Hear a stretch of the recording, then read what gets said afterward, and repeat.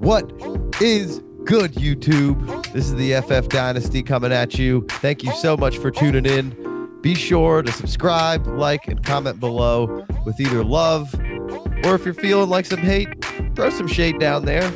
Either way, it all greatly helps us out so we can keep bringing you new content. All right, today we're going to talk about some players to target after the second tier of wide receivers and running back have gone off the board. So the guys that I'm kind of talking about here are your Mims, your Pittmans, Higgins, and then even into the Ayuks and the Edwards and A.J. Dillon and Zach Moss. And then if Shenault's still around, I would pick up Shenault. And then, that list kind of ends with Antonio Gibson in there. And Antonio Gibson was a guy that we got high on and excited about because there was some good value there. And the value has kind of worn off of Gibson a little bit. Now, I can't argue with you for the home run cut that could be taken on Gibson, but I'm certainly going to let most of those guys run out before I take the stab on Gibson, and then I think he's properly rated in there. But it was a lot nicer when he was even further back than that, which was part of the appeal of Gibson. But now he's a pretty raw player. You're relying on the Redskins to bring him along properly. Who knows if that'll be the case or not? But still a very fun swing on Gibson. Anybody feel any different about that? Well, the fact that he was classified as a running back on these fantasy platforms definitely didn't help the skyrocketing value that's happened. But yeah, I'm down to take that swing. And then I think that's pretty accurate. We can cut it there and say, okay, now those are the main guys gone. What's next? Who should you be targeting? Right. So after all those guys are gone, we're going to come through with a list of guys here. We're going to tell you their ADPs on DLF. We're going to tell you some real life ADPs that we had them in some leagues, and just give you kind of guys in the third round that are sometimes in the third round and sometimes in the fourth round to go through and target in those drafts. It's not necessarily saying, we're going to give you a decent list, and these are the guys that I'm consistently looking at to get in those rounds. So starting with a running back would be Josh Kelley. After all these guys are gone, he's out of UCLA. He on DLF is ranked 30th. But then me and Big Co have some FFP 250 drafts, and we just got done with our rookie draft. And he ended up at 27.5 in the average of 3 rookie drafts that we had. So Josh Kelley definitely gaining a little speed here. He's the Chargers' 4th-round pick, 6th pick in that round. He's 5'11", 212 out of UCLA, 4.49, 40, 3-cone, sub 7-second 3-cone, and a 23 bench press reps, which is pretty solid. In my opinion, I view him as kind of like a poor man's Vaughn, kind of similar in the way they're kind of one cut, in my opinion, and get up field. Player profile had his closest comp to Sony Michel. So that's not terrible. I'll take that all day long. So he did pretty well, underrated at the combine, and on tape I maybe necessarily wasn't quite seeing exactly what I saw at the combine, but definitely boosts his stock. And for everybody who's always going after the next running back off the board, as we usually are, Josh Kelley would be somebody after all those. I can't take him over any of those receivers or Gibson that we talked about, but definitely would be the next guy in line for me. He's a pretty solid all-around player. He had 27 catches in 18 and then only 11 in 19, but showed that he can do it. I'm never that concerned about it, but, some people get caught up in a threshold of numbers, and he's past the threshold of numbers that people get very caught up on. I thought he was very capable. Despite his situation at UCLA, he showed pretty good.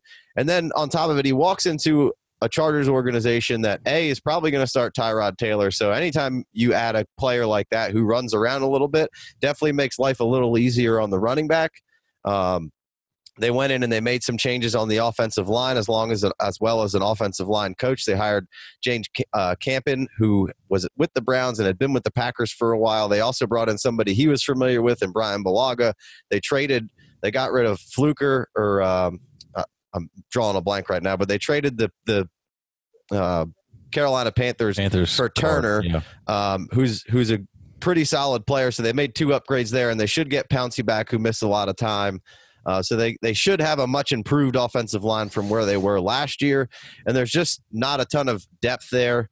at the running back position for the Chargers. Eckler's great. Really good receiver. I don't necessarily trust him as the early down guy, and we'll see how that goes. But Josh Kelley seems like a very capable player, slightly above average, nothing super crazy. I'm not expecting him to come in and just take over and run wild, but a guy for building some running back depth and taking another swing at running back. I like taking Josh Kelley. Yeah, I'd have to agree with that. I mean, he's a pretty good player. He comes in to a pretty good situation, like you said. Watching him on tape, I thought he showed some good agility. I mean, there wasn't too many people who had a sub 7 second 3-cone drill in this year's draft. Right. But he can also finish with power. Drink. I thought he showed good speed on the field. It kind of matched what his combine 40 was. And it's not just the speed though, but it's the acceleration in those tight quarters that I thought was really nice, especially after the catch, which I think he's an underrated receiver. I mean, like you said, he had those 27 catches, but I mean, you see him catch the ball out of the backfield well. You see him track the ball. You see him make catches outside of his frame. So I think that he's a good complement to this team. We all like Justin Jackson, but I don't think he's the between the tackles grinder that they're really looking for, and they spend a decent pick on him. And so I'm down to take him right here next off the board, like you said. Big Co, any thoughts on Josh Kelley? Joshua Kelley with an E? Yeah. And, just like Casey was saying to get started, this isn't somebody to go reaching for. This list isn't really for people to reach for in your draft. But if you're sitting there at the end of the second, early third, and all the players that you're really familiar with are gone off your list, or if it's been they're going to be mixed up in order that they went off. But if all those guys that Casey listed to start with are gone, you're sitting there looking at, if you got no real veterans of note in your rookie draft and you're basically looking at rookies there, this is a really good play. If you're getting a decent stab at running back depth on your roster, early third round, where quarterback can run. If Eckler were to get hurt, anything can happen. I say it every year. Right. You could be first quarter to first game, and look what happened to Nick Foles last year. Broke his collarbone. You could start up training camp and have from the way things are going this year, you could have a hammy pull that keeps you out for who knows. And It doesn't even necessarily need an Eckler injury, I don't think. Yeah, that's kind of my thoughts. I'm just talking about upside, right? To get the whole package, you probably need an Eckler injury, but there is some upside with Eckler healthy. To put a player on your team in the early third round of a rookie draft that has the potential that could be in the Chargers offense, because they got playmakers on the outside, and they got the upcoming quarterback potential rookie. But right now, if it's Tyrod, we know what Tyrod can do with the running game, and somebody like this early third round, late second round. And I think it's going to be Tyrod for a minute, as long as they don't succumb to LA pressure of fans. Like, that should be Tyrod. You should let Herbert sit for a minute, who's athletic in his own right. You saw that in the Rose Bowl. Sure, I would agree. All right, let's move on to the next guy. All right, so we're going to go in order the way they're ranked on DLF. Josh Kelley was not quite there, but I thought he was important to bring up because he is a running back, and he would be the next guy that we would take. These aren't necessarily now in the order that we would take, but we're just going in the ADP that DLF has him in. And that also states that, hey, you had 5 drafts where these people kind of had these guys and they grouped them in an order. I'm here to tell you that that's not the way it always goes in real life. It almost never goes the way that mock went. And me and Big Co, like I said, we've been in these 250 drafts for FFPC, and we got an average of 3 of them. And not a single one of these next couple of guys that we're going to talk about, they didn't get drafted.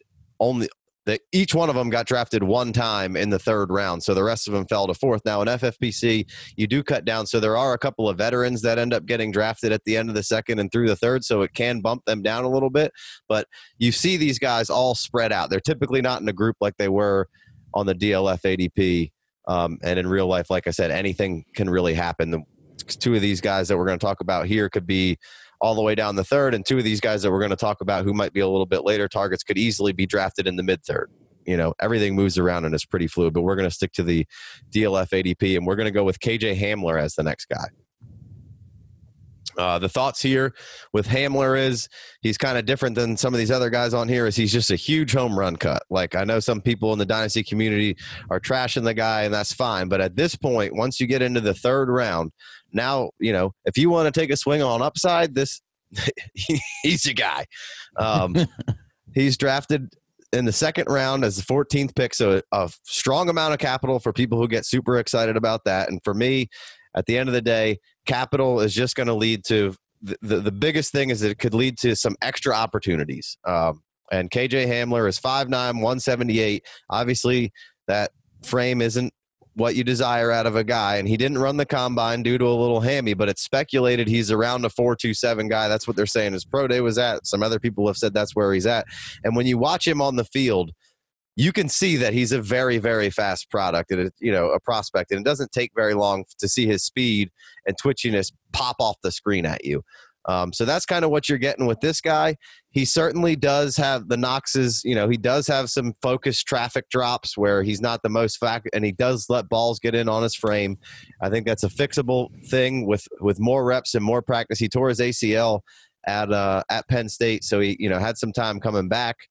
But he can take the short one and take the long one. He does play out of the slot quite a bit. So it will be interesting to see how they work him and Judy on the field, moving those guys around. But, we don't really know what Drew Lock is necessarily capable of yet, but he has been put in decent position to succeed. And really any QB in this situation would be super excited. So like I said, you walk into a situation where there's a lot of capital here on Hamler. And they really spent a lot of capital on the offensive side of the ball, and why not when you're in competition with Kansas City and Andy and Mahomes over there? So they've beefed up. The Denver Broncos have beefed up on offense.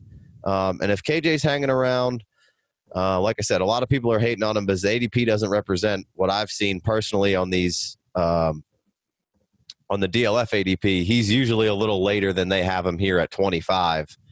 From where I'm seeing him, and I would love to scoop him up.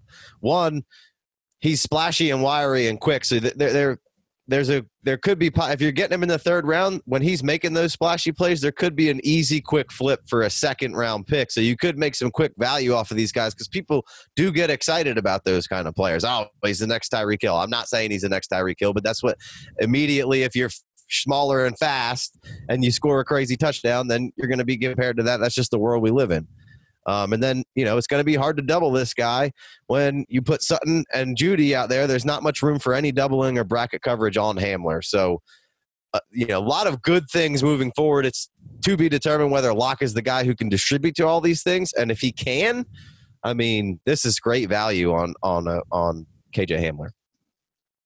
I agree 100% with all that. I think people are down on him because of this landing spot, and people aren't sold on Locke or just a lot of the other mouths that are there to feed with Fant and Melvin Gordon, along with those two really good wide receivers that they have.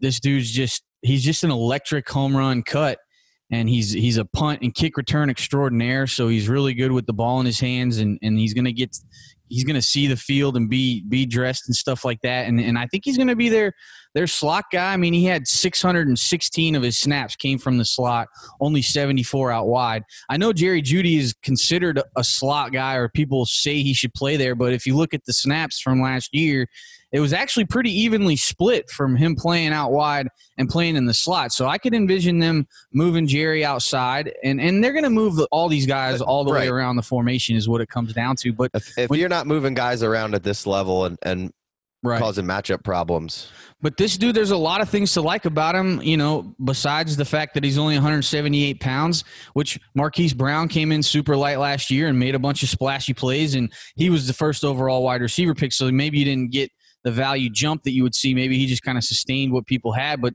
this guy isn't going in the first round of startups. He's a third middle first round of rookie drafts. Right.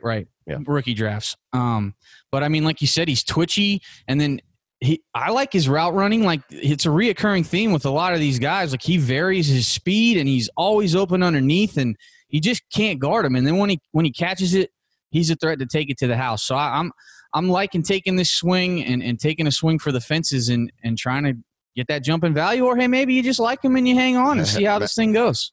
Yeah. Big Co, closing thoughts? Again, this is Dynasty. I think a couple things that are very true here. Your boy's going to make some splash plays. And splash. With all the weapons that Jay Wayne took us through the offense there. There's tons of mouths to be. We don't know what Locke's going to do. It's a crazy offseason. You got to take this guy and understand that you might not put him in your lineup for at least a year. He's going to sit on your bench. Maybe he's on your taxi squad. Maybe he looks really good from game to game one. Game one, he might be nowhere to be seen. Game two, he might have a 70-yard touchdown and look amazing. And like you said, you take this guy in the late second round, middle third round, early third round. He makes a big play in the first week of the season. Maybe he's part of a package. It's a trade deal, and you traded him away. That's what happens in Dynasty. You might pick him up, put him on your taxi squad or at the end of your bench for a year or two before he even plays. Who knows? But it's a good point. There's a lot of these guys that we're talking about. You're probably not drafting and getting right startability. Like you said, it's Dynasty. Like not too many of these guys that we're going to cover. You're going to say, hey, pick them up, and you're super that's why they're getting drafted in the third round. Right. Exactly. And third and fourth, and sometimes fourth round when it falls that way. Yeah. One last thought here is it's kind of situational where you want to take these guys. Like this guy's a little bit of a riskier upside play, but we have a league where there's a ton of starters that you have to throw out there, and you get bonus points for long plays. So like he could potentially help you out a week here or there if you're in a pinch and bye weeks and injuries and whatnot. So depending on your league and even how your team's built, if you have a stacked team and you can take a risk and take this guy, then maybe you put a pro on a pro and stack them up. And if you don't, maybe you want to go with a safer play, which we'll get into some of that here moving forward. But I just wanted to throw that last little thought in there. All right, let's get on to the next guy who's he's at 29 on the DLF ADP. Like I said, we're going to keep these guys in order according to their ADP. It's not necessarily how we view them either. I do know that this is probably, I know Jay Wayne's probably the biggest fan out of us all. We all do like this guy, which is why he's on the list. But he's a second-round pick. Again, in the FFPC drafts that me and Big Co had, which is for $250, he was only drafted once in the third round, just like Hamler, who we just talked about. So you can't even get an average ADP on this guy out of 3 drafts. So just like that, he's in the 4th round. He was drafted in the 2nd round, 25th pick overall. And I feel like the capital is kind of almost getting overlooked on this guy, really. Like nobody's even really talking about how high this guy got drafted and what he does, because he just seems like he's kind of a pro's pro. His dad's comes from the professional background. His dad's a coach. So he's got all these little parts and pieces to his game, but I'll let Jay Wayne mostly take you through this guy. Let me get a fresh crack from my man Van. Boom. Yeah, watching Van, it's like, where's the hype at on this guy? Why is he getting 0 of it? Because when you watch it, it's so good. But I can tell you why people don't like him, right? He had low production, so people don't like that. I'm going to blame some bad quarterback play. Felipe Franks, who was typically the quarterback at Florida for a minute there, is the biggest clown, and that dude sucks. And they Trask came in and played, better. And I feel like really elevated this Florida team who kind of relied on its defense a lot. But Felipe Franks, I hate that guy. So maybe we can make a little compensation for why he had some low production. He had a Jones foot fracture that kept him out of the combine. So there's no combine numbers to fuss over. And then he's a little bit old. He's going to be 24 in season, so nobody likes to see that. So late breakout age, bad college dominator. He's no way he can be good, right? But before you tune out, say have had it with this guy. Let me give you some pros.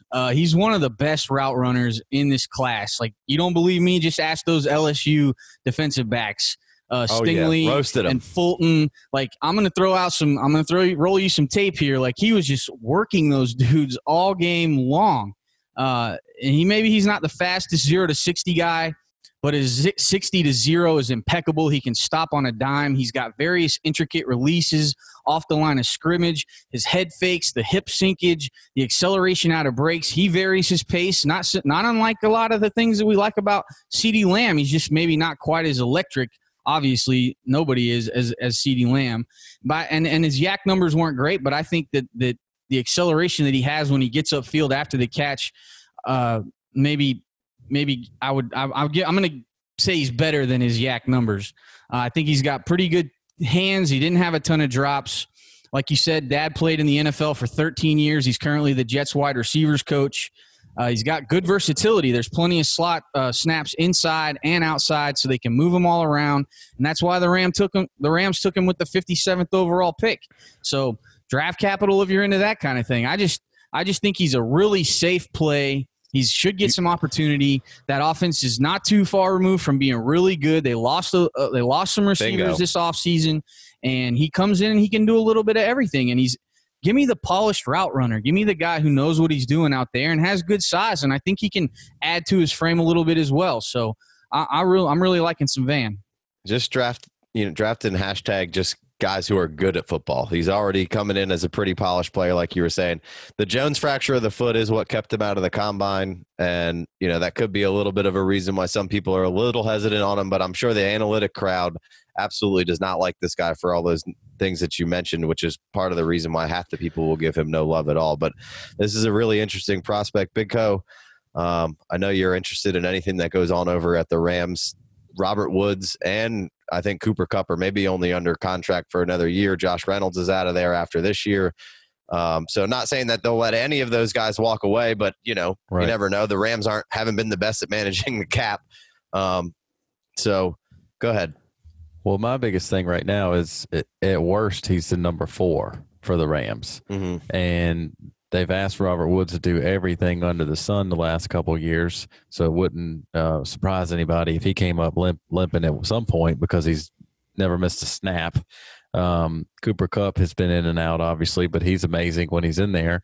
And Josh Reynolds, although he's still, a good sideline ball tracker, he hasn't necessarily broken out, but whenever Cooper Kupp missed time and Brandon Cooks missed time, he's done what they needed him to do.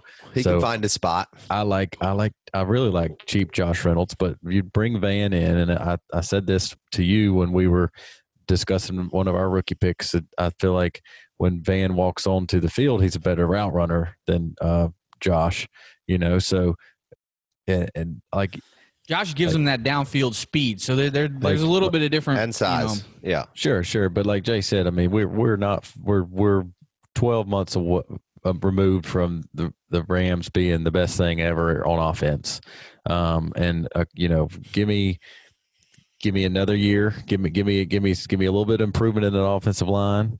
And it can't be as bad as it was last year, right? I mean, it can be bad, but it can't be as bad as it was last year. The wheels fell off. I just feel like I wanted to bring this up when I was talking about KJ and that draft pick, but obviously I didn't want to spoil it, so let's just get through KJ and bring up the name Van. Like Jay was saying, it's a little bit safer pick. The opportunity is probably right there in front of him as far as, KJ put him on the team with his own, draft pick with Judy, and then also you got the returning incumbent Sutton being a beast, and then Melvin Gordon and Fant, and then the new tight end is Drew Lock's boy from college. So there's a lot going on there, right? And so now I just feel like Van has a lot shorter, quicker route to opportunity, and not necessarily that Jared Goff has been extraordinarily good or anything like that. We've seen a lot more at it when Goff and the coach are together inside that 15 seconds before that 15 seconds runs out and he can talk to him in the helmet.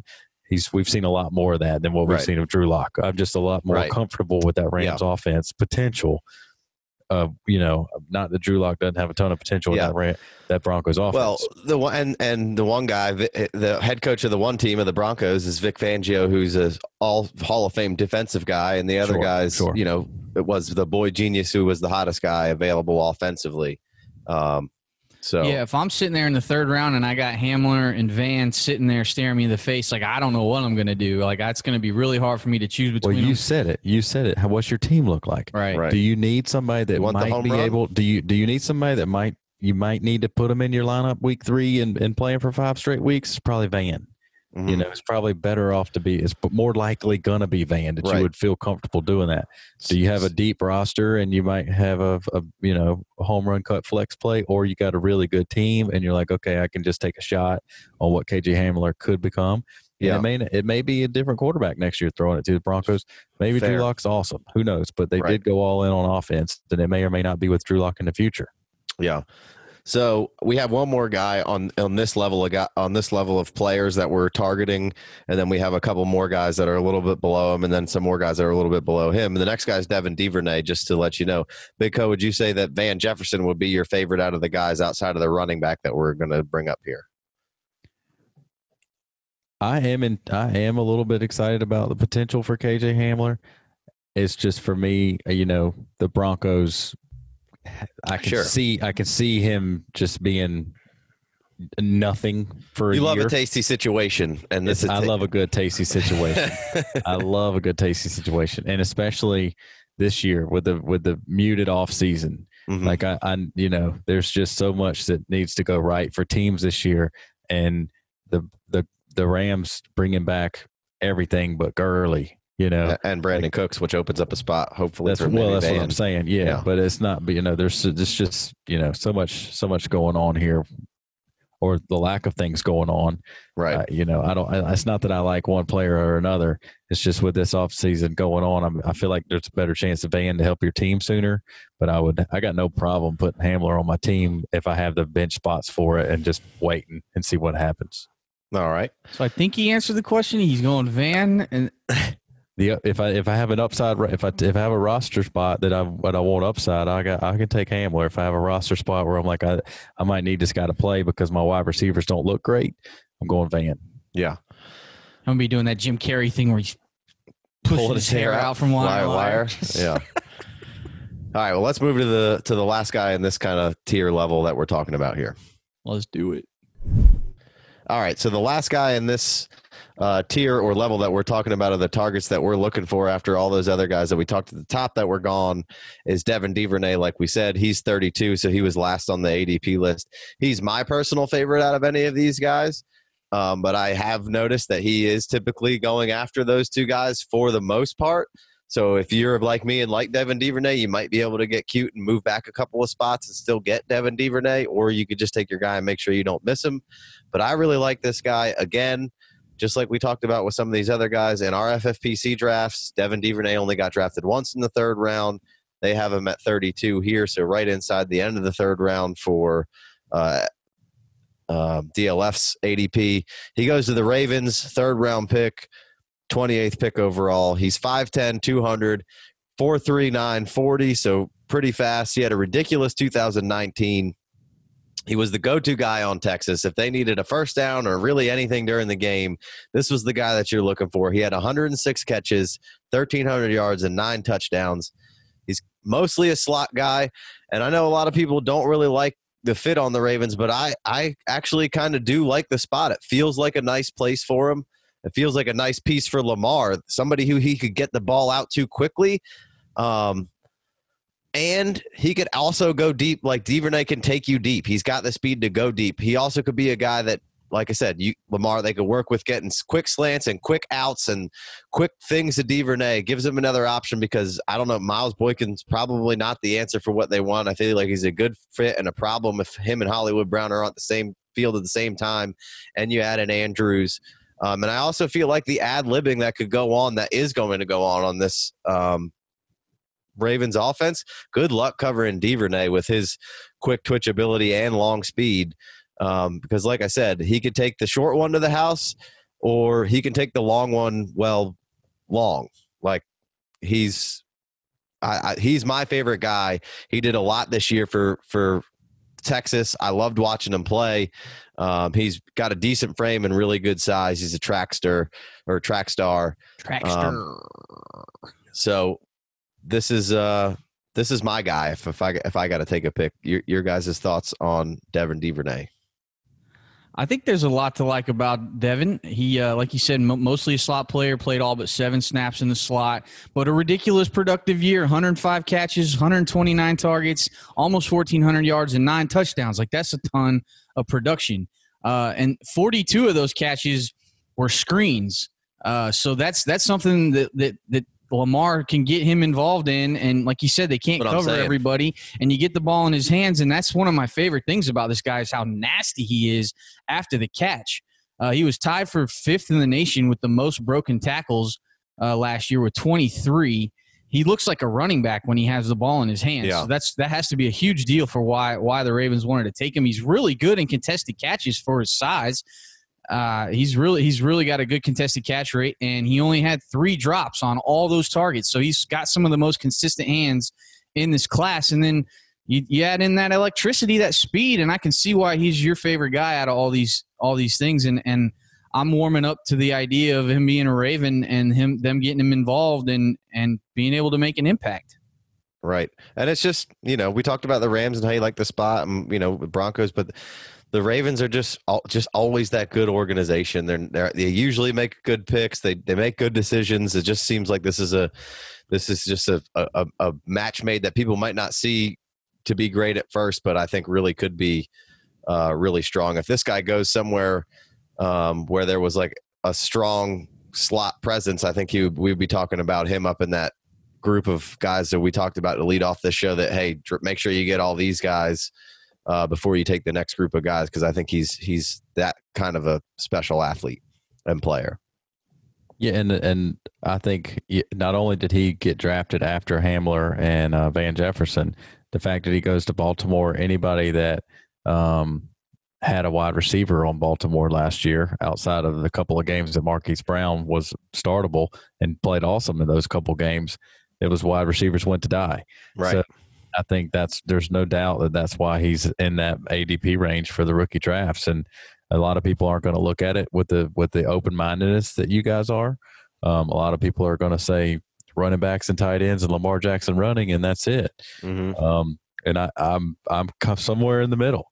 So I mean, before the NFL draft happens, Casey's, I heard you say how much you like Devin, and I like that you still like him after he went to maybe one of the worst spots for the football to come his way. But you saw consistently, not flashes, but just consistently. It wasn't exciting, but it was there, and it was there all year long. It was Willie Snead, easily replaceable Willie Snead, right? Somebody, and he wasn't the big guy. Who was the other rookie over there? Not Miles Boykin. He wasn't Miles Boykin, the big, fast, athletic receiver. It was Willie Snead. Where are you going to be quick? Where are you going to be when I need somebody that's going to be in the right spot? And Devin could definitely take that spot and run with it. Again, I would imagine that's probably going to be something that starts off very, very slow, especially with the Ravens. I imagine that they're going to try to put, things in place that makes it as easy as possible on Lamar Jackson to get going and get some hype going and get the ball rolling again this year, so to speak. Like screens to Duvernay. Potentially. But I think that PPR points. I think that the points that you and Jay made are really good for people that would be listening to this that might just completely not draft him just because beside his name it says BAL. Right. For Baltimore. Yeah. Just because he plays on a team that the quarterback setting the NFL record for rushing for the quarterback and right. Stuff like that. People were just going to say, I don't want this guy. But the talent and potential, again, this is Dynasty. We're talking about late third round here, mid third, 3.8, 3.6, 3.9 in your rookie draft. Somebody that you would probably consider you're going to miss on anyway. Mm-hmm. Like that's your chances of picking somebody that's going to be good and put there's somebody that you're in it that's going to end up in your starting lineup consistently is about 10%. Mm-hmm. So who cares? Right. Take somebody who's good. And hashtag good at football. That's kind of what we're talking about here. So, well, the production numbers you just mentioned, they're for the analytic guys, the most consistent analytics you can come up with for wide receivers going to the NFL is just production in college. Right. It's the one that matters the most. And like you said, Jay Wayne, he's older, or Van Jefferson's older. Like Cooper Kupp was old, and nobody wanted him because he was old. And guess what? He's a red zone monster. He's just a monster. Devin Duvernay was an absolute, producer, and now he's with Mark. This is not quite this extreme, but this is what I was saying about Michael Gallup going to the Cowboys 3 years ago. I was like, there's no chance Michael Gallup's going to be on any of my teams. It took 2 years for that to be a problem. Mm-hmm. For the first year, I was absolutely correct. The second year, it was starting to get a little marginal. And then last year, Michael Gallup looked awesome. You know what Yeah. I mean? So now, Well, I think this is his third year. was this coming in is 2 years? Yeah, I think this is his third year. All right. Well, but I know what you're saying, right? Blend all those together, and yeah, I was right for a year, wrong for a year.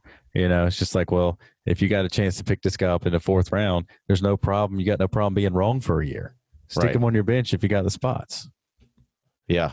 One last thing for Duvernay. I'm surprised. I just looked up his college dominators, only in the 58th percentile. So 105 catches seems like a lot, but I don't know my analytics that as well as I probably should. And then he had a late breakout age, 17th percentile. So definitely probably not any good. I'll take him. More for me. I want that guy on all of my teams if I can get him. All right. That was enough time. Let's move on to the next player. All right, so the next two guys are going to be some running backs. We talked about one running back, then we talked about a couple receivers. Now we're getting a little later down the process. We're going to start off with Eno Benjamin here, who's 37 at DLF ADP. And sometimes, like I said, sometimes you see him in the middle of the third. Sometimes you don't see him until the fourth or fifth. You know, it all depends on who's in that room and what they're looking at and who they like and who they listen to, who they read, what they see, all those kind of things.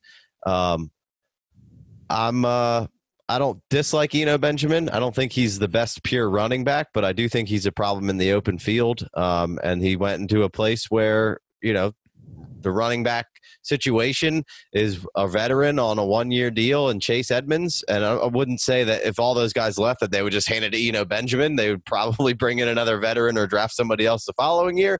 But he is an interesting case. Not my favorite running back, but I could see some good potential in this wide open offense here. Yeah, when you're talking about being in the fourth round of a rookie draft, like you're just taking stabs, you're throwing darts, and I think this is a good dart throw as any. Like this dude is just one of the most elusive guys that I've seen this year. He was credited with 62 forced missed tackles, which is a ton. He's a playmaker. Like he can make something out of nothing. He didn't have the fastest 40, but I think his play speed is really fast, and he had a 10-yard split in the 93rd percentile, so he's getting up to speed pretty quick. Yeah, 93%'s got to be good, right? And I think his good is good. You know, you talk about how good is someone's good. When he's on, he's untackleable. I think he's got good burst, and he can string moves together. His vision gets called into question, sure, but I like the fact that he doesn't dance. I think he does try to get north-south, and I definitely saw an improvement in the games that he played from 18 to 19. He seemed to dance a little bit more in 18. He seemed like he improved as a player overall going into 19. I thought that the pass pro was decent, but, I mean, the thing is that he's a really smooth catcher. He had 77 catches over the last 2 years. That ball just kind of sticks in there, and so I'm liking what I see from him, and he definitely fell in the draft. You know, I think he went in the 6th round, and so that's why he's 6th or 7th. I thought it was 6th, but I could be wrong. But it's a good spot. You know, like you said, he's good in space, and they can get space out there. So I like taking a stab on Eno Benjamin when I'm on the clock and I'm looking at who to take. Eno and the next guy we're going to talk about are always staring me in the face. Like I just can't stop looking at their names, and I want to take them, but I know I should take those other wide receivers first. But once we get past those guys and we're into the 4th round, if Eno's still sitting there, let me get him. Yeah, he was drafted 7th round, 8th pick. And for a while there in the Devy Dynasty community, Eno was a pretty hot name. Coming into this year, like he was up there with some of those top guys in some people's circles, and he faded away a good bit. He's only 207 pounds, so that's another knock. People don't think he can handle the workload, which I'm not saying he's going to come in here and be a workhorse back, but I mean the man can catch the ball and he can break tackles. So it's a good running back stab as any in an offense that's wide open, and he could have a decent role in there if things broke down and went the right way for him. So I could feel you on that one. Absolutely. Absolutely. The offense is so wide open. Some of his limited vision potential is not even going to be, maybe not even a problem. He's just going to have wide open spaces. The volume at which they run plays in that offense, even with a good run, even if Drake doesn't get hurt, between him and Chase Edmonds, if he were to go make his way over Edmonds, or B, Edmonds gets hurt, just being the second running back could potentially be. This last year was the first year of that system. They started off slow, picked it up towards the end. Kyler Murray's going to be a year 2 quarterback in a year 2 system, and he's absolutely physically gifted. And you had Nuke. If something were to happen, with running backs, you always have to talk about if something happens to the starter, if Drake were to go down. But I mean, it's the volume of the offense, the fact that he can catch, and they did draft him in the 7th round, which meant they didn't want to take a chance on him being a free agent, not being able to sign him after the draft. And in the 4th round of your rookie draft, just to get a player right now without them bringing in another veteran that's in the top 3 of the depth chart on the team is going to maybe have the most snaps in the NFL on offense. I want that guy. That's who I want in the 4th round. I want him on my team because by week 8 he might be a contributor. Could be in line for some work. All right, the next guy on the list is 39 on DLF ADP. You might seem like you've heard this before from us, but it's another Perine. It's JaMycal. He's out there. He got drafted in the 4th round and the 14th pick by the New York Jets.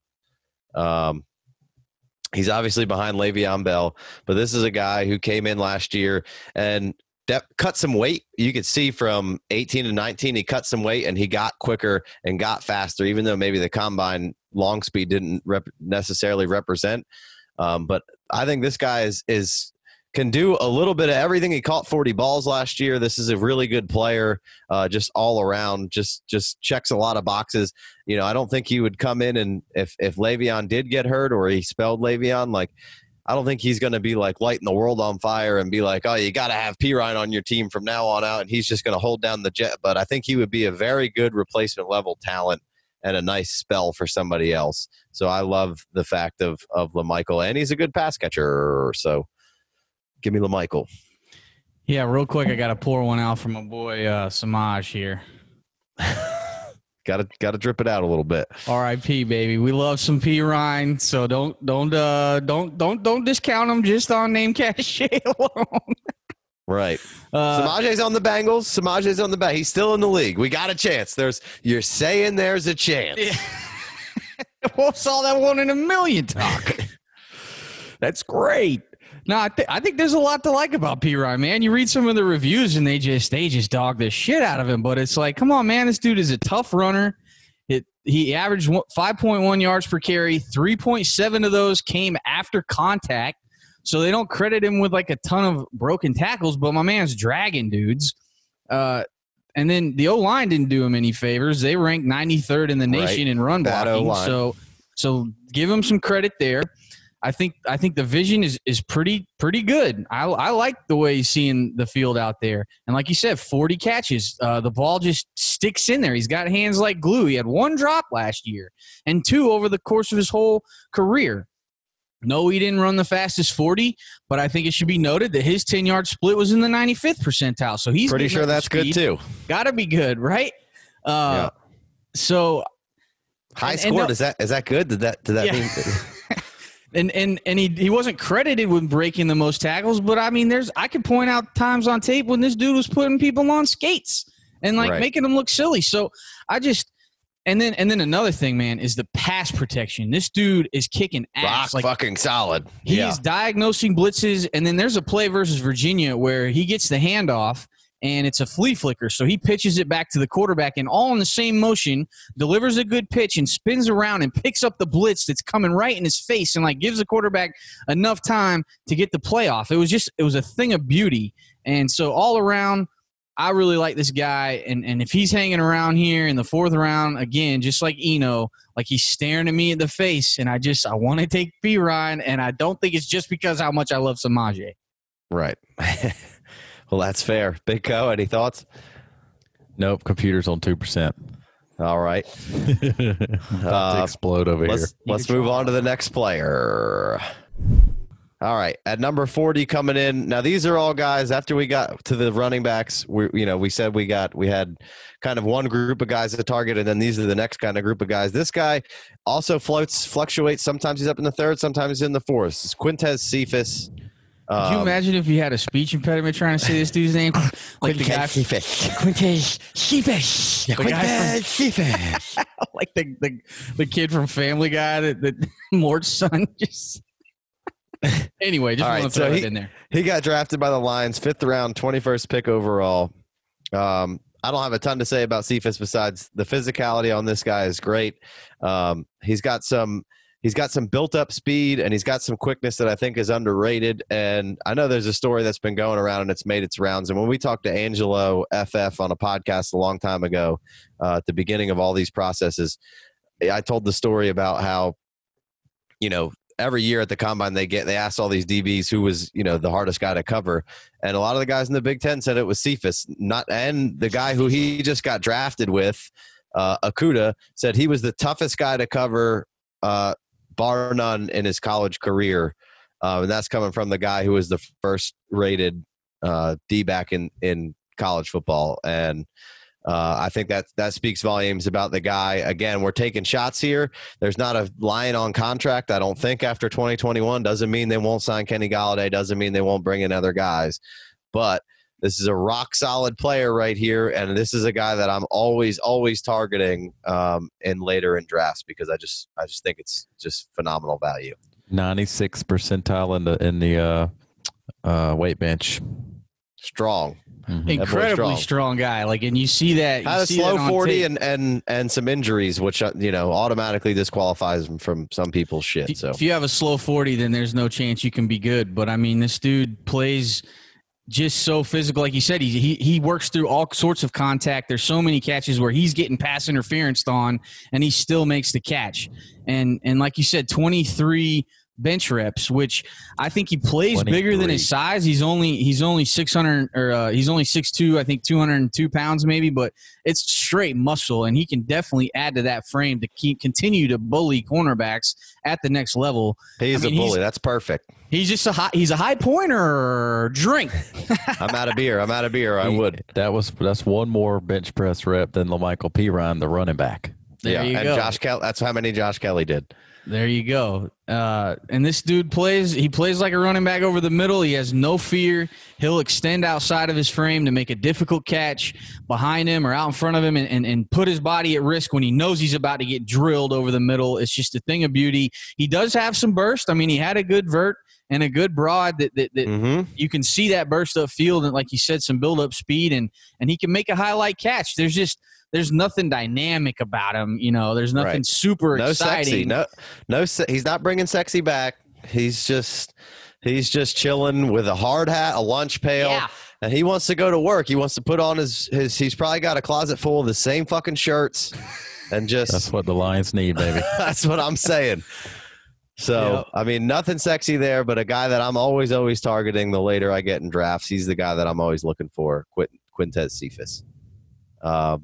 Big you got anything? Good? No, I hope we throw on the ball early and often. Oh, yeah, hanging on by a thread. All right, let's move on to the next guy who's the only tight end we're going to talk about, and then we got two more just dart throws, and we'll get out of your hair. All right, so the next guy is 46 on DLF ADP.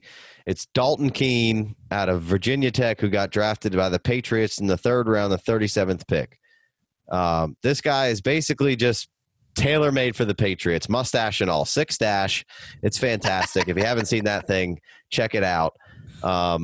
He's just a Swiss Army knife. That's it. That's the way to put this thing. He can split out wide. He can line up in line as a regular tight end. He can give you snaps at H-back. You could put him in there as a running back for a second. He's a phenomenal. He's already tuned in the blocking aspect of things, which all of those things is what makes him a great Patriot already. And then on top of that, you put a good athletic profile on there.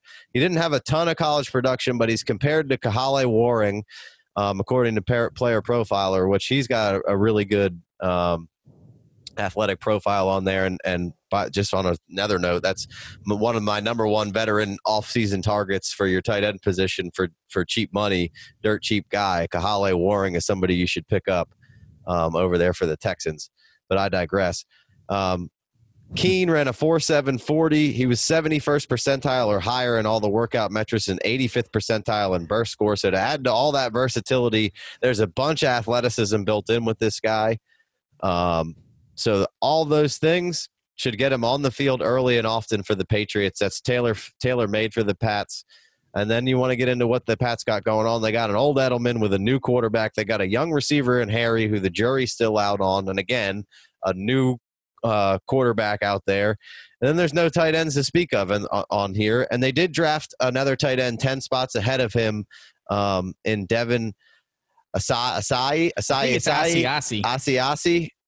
who is definitely a little bit more of the pure pass catching kind of guy, but seems to be a little bit more of a project. Whereas Keene, I think, will come right in and be able to, from all the things that he can do.